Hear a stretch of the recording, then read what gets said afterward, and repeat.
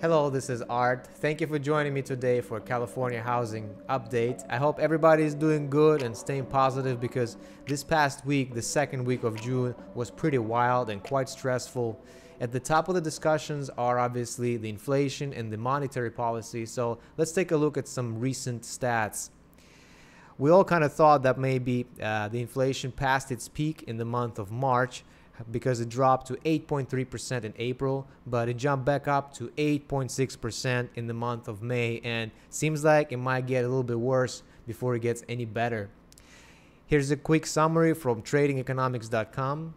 They're suggesting 8.6% inflation, and they're saying it's the highest since December of 1981. Energy prices rose by 34.6%, the most since September of 2005. The gasoline up 48.7% on annual basis, and fuel oil 106.7% has the largest increase on record. Yeah, it looks like this past month we've been setting some records. Look at the food cost. It surged by over 10%. Last time we've seen something like this was in March of 1981. Also, big increases were registered in meats, poultry, fish, and eggs, which is 14.2% growth year over year. Used cars and trucks are up by 16.1%. Airline fares 37.8% up. Meanwhile, the core inflation rate slowed for a second month to 6%, and core inflation does not include food and energy prices. Gas prices are setting new records, and we've never seen these levels before. Regular unleaded gas in California averaged $6.44 pretty much. On June 14th, it was recorded. Diesel showed the highest numbers on record, just above $7 per gallon, registered on June 17th. And here's a nice map from AAA. It shows you how much the gas is in California.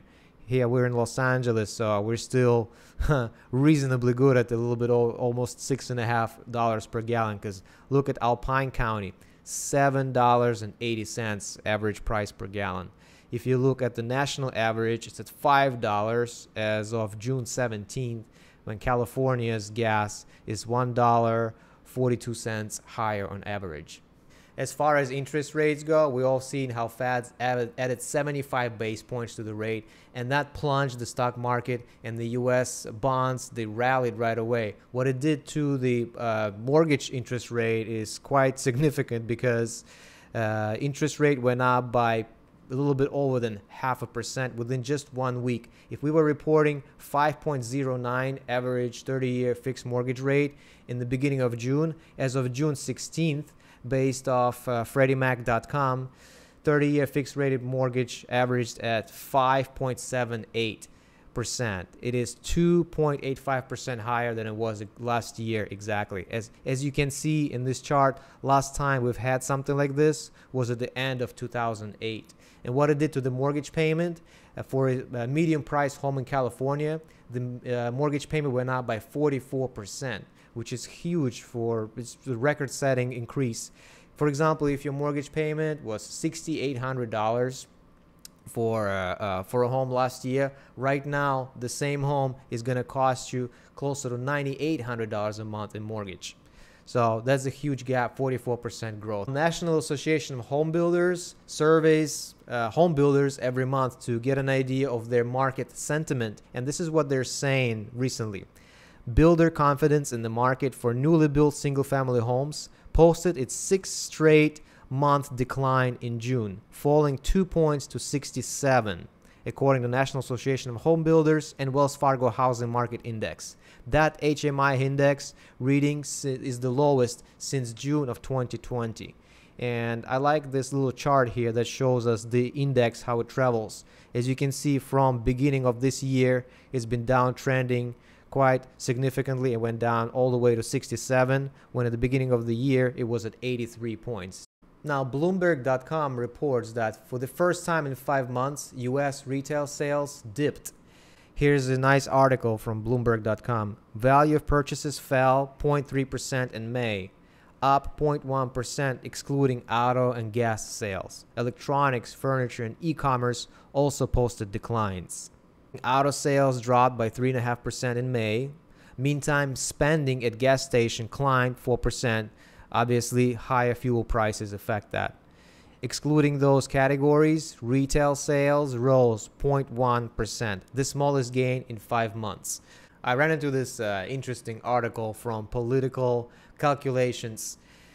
Here it goes, as June 15. They say in 2022, cost of 4th of July summer cookout increased by double-digit percentage.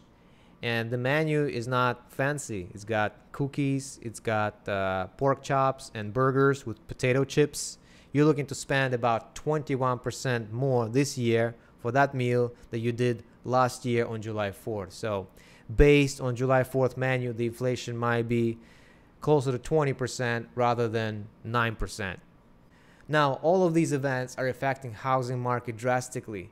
As you can see in this nice chart here, share of homes sold above asking price dipped, as it was over 72% last month. It showed 69.9% for the month of May. Mortgage payment growth hit a new record high, as we already mentioned. It's 44% higher on annual basis. California Association of Realtors surveys consumers every month to find out their housing sentiment, and the month of May dropped by 9 points, which is the biggest drop that I've seen this year for sure. So people are quite pessimistic about the housing market. Is it a good time to buy a home? 87% of consumers says no, it is not. However, 68% suggest that it is a good time to sell a home.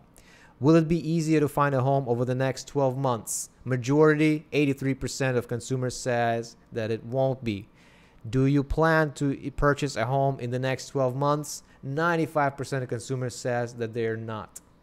California Association of Realtors reports that year-to-date statewide sales are down by 8.9%. However, if we look at the annually adjusted rate, it is down 9.8% from April and 15.2% down from May of last year. So we're definitely seeing how the market is slowing down. However, the prices are still growing and the market is very competitive here in California. As we can see, median sale price set new record, and it's 1.6% up from April, while up from May of 2021 at 9.9%. So we've been seeing a lot of price growth recently in double-digit percentage. Now it's down to single-digit growth. However, the growth continues, and market is very competitive. In May of 2022, statewide sale price to list price ratio was at 103.4%, when a year ago it was just a little bit more, 103.8%. So market is still very, very competitive. Percentage of $1 million homes sold in California set another record. It's at 35.3% statewide. Obviously, majority of inventory in California is within $1 million homes, and homes priced below $500,000 dropped in sales drastically again and set new lows. Keep in mind, there's not too many homes you can buy for $500,000 unless you go to the far north. On the regional level, all 5 regions of California are showing sales declines, with Central Coast running the lead at 21.8% decline, followed by Southern California, Central Valley, and San Francisco Bay Area. Far North is the only one that declined a little bit, only by 4%. Far North actually gets more activity there because properties are more affordable, but the price growth is more significant comparing to the other regions. Far North registered 16.4% growth year over year in home prices, followed by Central Valley, San Francisco Bay Area, and Southern California. 30 counties in California experienced sales declines, with Plumas running the lead at 46.3%, followed by Mono. Santa Barbara dropped by 29%. In the meantime, areas like Del Norte, Siskiyou, and Mariposa counties are growing significantly in sales. If we look at year-to-date basis, actually, Yuba County is getting the best sales performance out of all counties. It grew. The growth is at 41.2%. Now, 45 out of 51 counties in California are registering sales price growth. Look at this. The Napa, Marine, and Siskiyou, they're all around 28-25% growth, while Santa Barbara pulled back 30.7% down in the median sale price for a home there, followed by Mono and Del Norte. Statewide average price per square foot also experienced growth, $436 per square foot in May of 2022 versus $387 per square foot in May of 21. We're finally starting to see how the monetary policy and the growing interest rates are affecting the housing market.